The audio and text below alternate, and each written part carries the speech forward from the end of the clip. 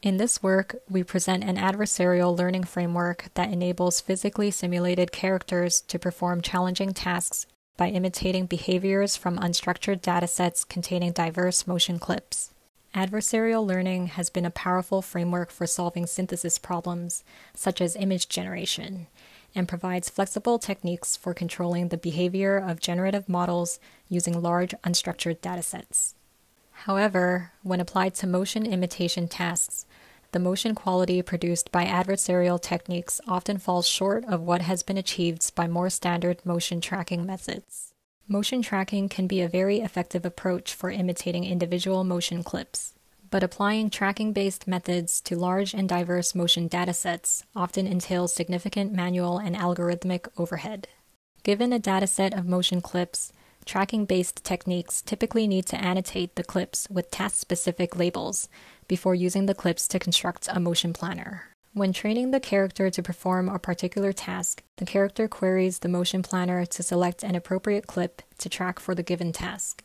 However, building an effective motion planner can itself be a challenging endeavor. In this paper, we present a framework that avoids these limitations by using an adversarial motion prior. The motion prior can be trained with large datasets of unstructured motion clips and acts as a general measure of similarity between the character's motions and the motions in the dataset. The motion prior is used to specify a style objective that encourages the character to imitate behaviors from the dataset as it performs a particular task. Our policies are trained using reinforcement learning with a reward function that combines the style objective from the motion prior with a task objective, which specifies high-level goals that the character should fulfill. This decomposition allows users to control the high-level behaviors of the character using relatively simple task reward functions, while the low-level style of the character's motions can be controlled automatically using the motion prior.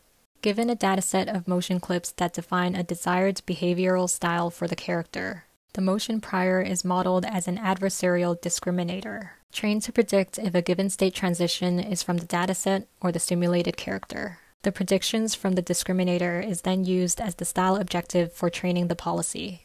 This then allows the character to perform tasks while imitating various behaviors in the dataset, without requiring any annotations of the motion clips or an explicit motion planner. The character can be trained to perform tasks in distinct styles by providing the motion prior with different datasets.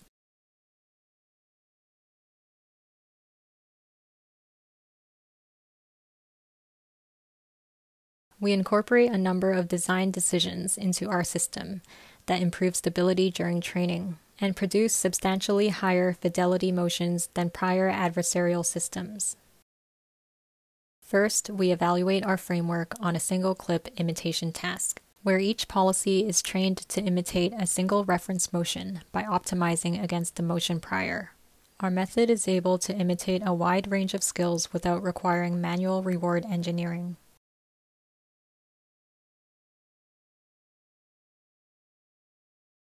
The motion prior produces results of comparable quality to those achieved using motion tracking. But unlike prior motion tracking techniques, our approach does not require a manually designed tracking objective, nor does it require synchronization between the policy and the reference motion.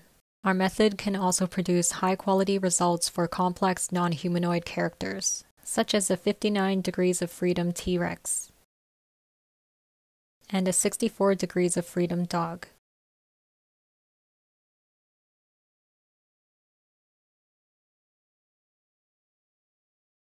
In addition to imitating individual motion clips, the motion prior can also easily accommodate large motion datasets. By combining the motion prior with additional task objectives, the character can be trained to perform more complex tasks while imitating the behaviors depicted in the dataset.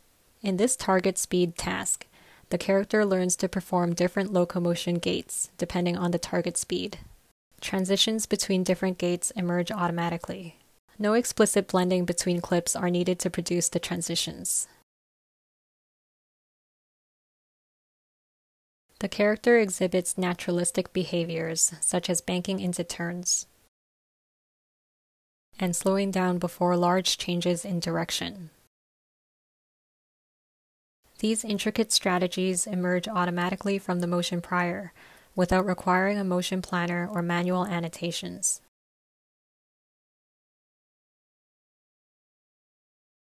The character can be trained to perform a task in different styles by simply providing the motion prior with different reference motions.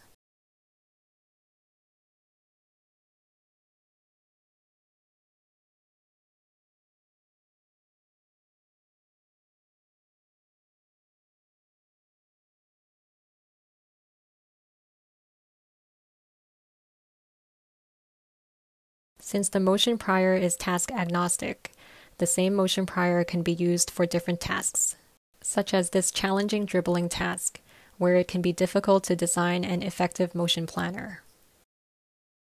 Note that the dataset does not contain any dribbling motion clips, but the model is able to adapt the behaviors shown in the dataset to this new task.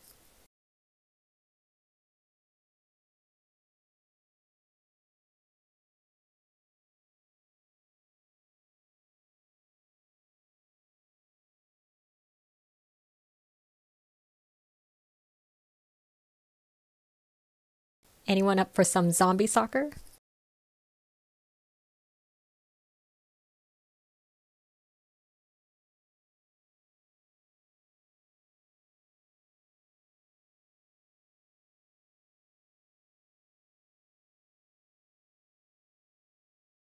Additional get-up motions can be included in the dataset.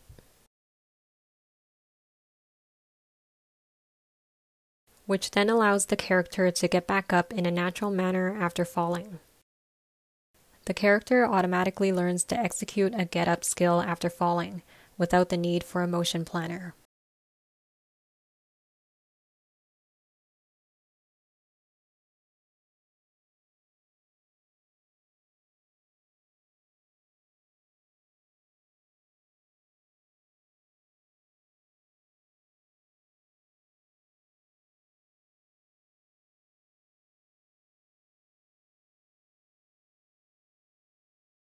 Next, we train the motion prior with a collection of walking and punching motions.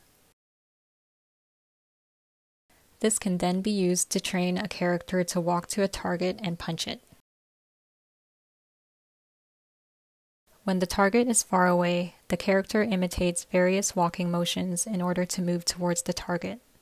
When the target is close by, the character transitions to a punching motion in order to strike the target.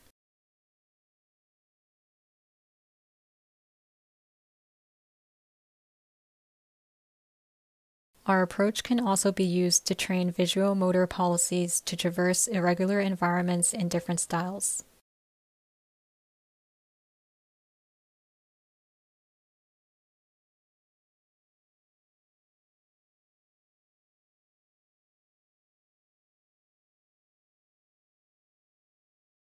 Here, the model is trained with a dataset of locomotion and rolling motion clips, which leads the character to perform different skills in order to clear the various obstacles.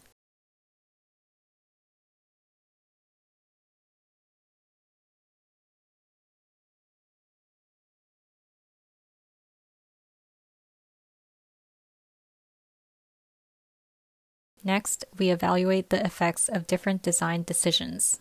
Regularizing the discriminator with a gradient penalty is vital for stable training and high-quality results. Including velocity observations for the discriminator can help avoid spurious local optima. We compare our method to policies trained without any motion data and policies trained using a latent space model.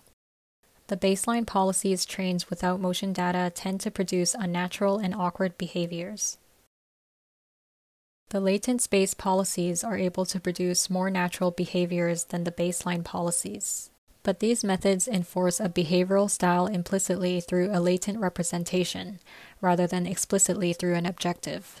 Therefore, these models are still prone to exhibiting some visual artifacts.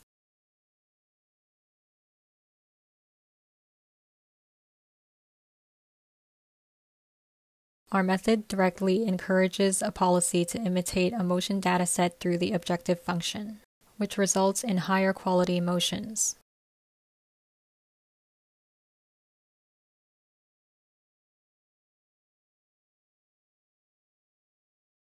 More details are available in the paper. Thanks for watching.